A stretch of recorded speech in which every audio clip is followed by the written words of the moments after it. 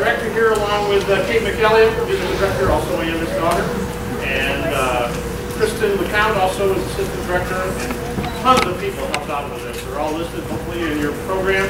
We want to thank each and every one of them. We're all volunteers here at Holly, and we run on volunteers. No volunteers, no Holly. So if you'd like to become involved, please see someone that looks like they're important here, like a Holly badge on, you see me, whatever. You also go online, hollytheater.com, there's a volunteer section. You sign up and we know you from there on. And you can sign up online for events like the concessions, you get free tickets, and you can see a show. So, importantly, the emergency exits. The way you came in, also you go out each side here, and there's a stairway right down there, it goes right down to the back parking lot, the parking garage. And the people in the balcony to your left is the best way to go out, and you see the exit sign next to the stairway that goes right down the stairs. Please turn off your cell phones, put them on silent. Appreciate that. If you want to take pictures for this show, usual, but you can do that. Do not use flash photography. If you're taking a video, please go to the back, although I don't think there's probably any seats in the back, but there are a few, I think, over on this side. So you don't disturb people behind you who are looking at the screen. We appreciate that a lot. This has been a real joy putting this on for you folks and for these kids. We've got 35 kids. We have one 12-year-old dressed from 5 to 11. Have to keep in mind that many of these kids, in addition to doing this the last couple of weeks and getting ready for this, also went for the first day of kindergarten. So it's been a lot of fun. They've been great, and this is a show that was actually written for adults to give to children. So this has got some vocabulary, and the amount of lines is really a challenge, even if the kids were older. They've done a great job learning the lines, learning the show, learning all the music, learning the cues, and learning all about theater. Most of these kids have not been in a play of any type before. This is their first experience. So, and I've already got a lot of feedback. When's the next show? When can I get to the next thing? And that's fabulous, because this is the future of Holly and for all the school drama departments around here. And it's so great for the kids to build their own self-esteem and their own confidence. We really appreciate all the parents and all the work they put into taking all the rehearsals and all that kind of stuff. We rehearse just Saturdays throughout the summer and a few times extra the last couple of weeks. We've got a lot of stuff coming up here at the Holly. The Spelling Bee is going to be here Thursday. We have Mulan. Disney's Mulan is going to open in a couple of weeks. That'll be another terrific children's show up here on the main stage. Kurt Thomas concert on September the 20th. And then for the month of October, and actually drips over into November, for Halloween, we're going to have an incredible production, I am sure, of Macbeth right here on the stage. That's terrific. Great learning experience. We've got some older kids that want to come and see Shakespeare, probably for the first time. This is a great time to do it. I think everybody will enjoy that. And then, as part of our main season, we've wanted to do for a long time a musical, Irving Berlin's White Christmas. We're going to do that in the month of December for 3 weekends. I can tell you that is going to sell out. So if you want to get your tickets, get online and get them. We've got groups 20, 30, 40 buying tickets at a time to see White Christmas. And that should be just absolutely fantastic. And in November, we're going to have a special 4-night run, just one weekend, 13th through the 16th of November for the Holly Endowment Fund, which is like our savings account. And we're going to do Always Patsy Cline, which is a true story of Patsy Cline, her admirers, and Patsy Cline 27 per song right up here on stage with a live band. So those tickets go on sale, I think, August 29th. And again, we expect all 4 shows of that to sell out. So if you want to go see that, buy your tickets now. We also have 4 t-shirts left. So we've got 4 left out there. They're $15. We hope they all go. So. We want volunteers. We also need your money. No question about that. We're a volunteer organization. We're a nonprofit. We will prove it again this year, I'm sure. And so we've got a donation box, and we've got a tip jar out there. The tip jars go all over Holly. We have a membership program. You can see all kinds of stuff online for us. And donations are a part of what we do here because we try to keep the ticket prices down. It costs about $5,000 a month to keep this building open. We don't do anything. There's insurance, utilities, all kinds of stuff. So it costs a lot of money to keep this baby going, and we really appreciate your support. And now, we've saved the best show for last. Welcome all the kids from Dragon Tail.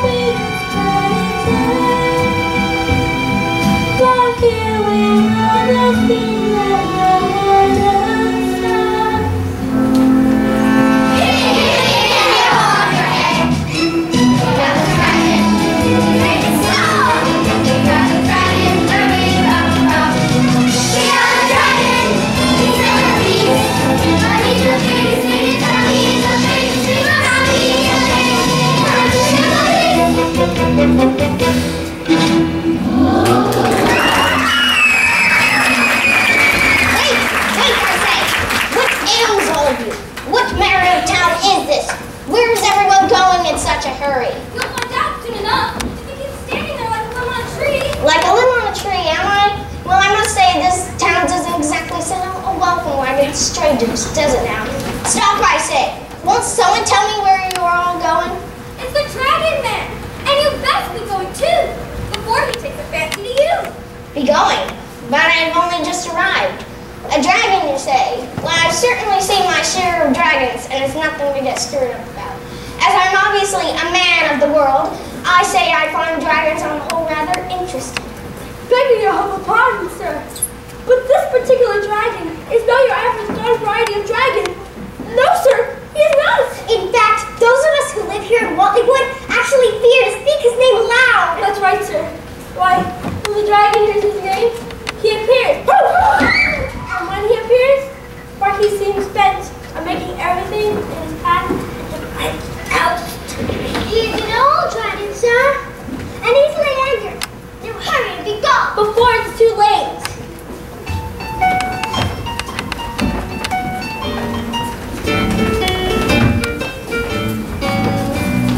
What could be so bad about a dragon? What could be so bad, I'd like to know. True, a dragon looks a bit forbidding, but he promises a little show. So tell me, what could be so bad about a dragon? I've known a number in my time, though I find the dragon's breath revolting. It's just a course from drinking all this wine. But can't we see the marvel of the dragon? That he's unique and standing unprepared. There's so much we can say about the dragon, but perhaps the most important is beware. So tell me, what could be so bad about a dragon? True, I wouldn't want one for my own, but everyone I ever knew could post the greatest review. What could be so bad? What could I be bad? What could be so bad about a dragon?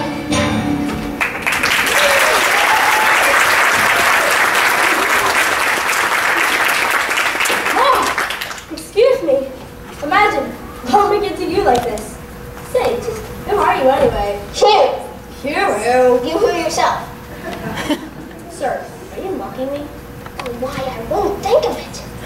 Good. Now listen here. I may be but a simple peasant, but there's one thing I know for certain. And what might that You, sir, are a stranger to this town. I've not set eyes on you before this very day. be? Is that so? Well, I congratulate you on this remark of the powers of observation. And what else might you be able to tell me? What if I said anything out loud? Just ask me something. Tell me about the dragon. Oh, sir, he's the most fearful beast ever born on this earth. Full of dark, and His eyes are like the eyes of the very devil himself. And his breath. His breath. Why, his breath could not even be described.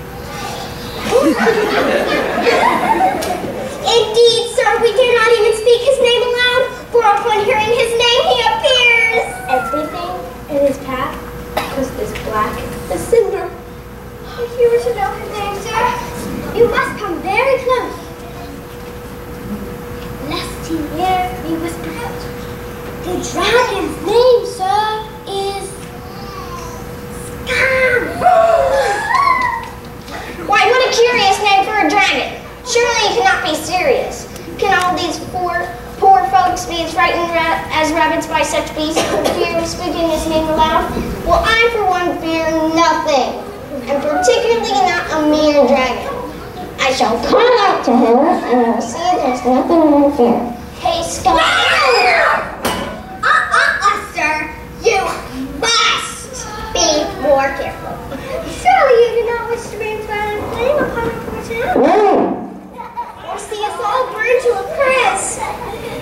And yourself as well, sir. Well then, sir, will you promise to keep before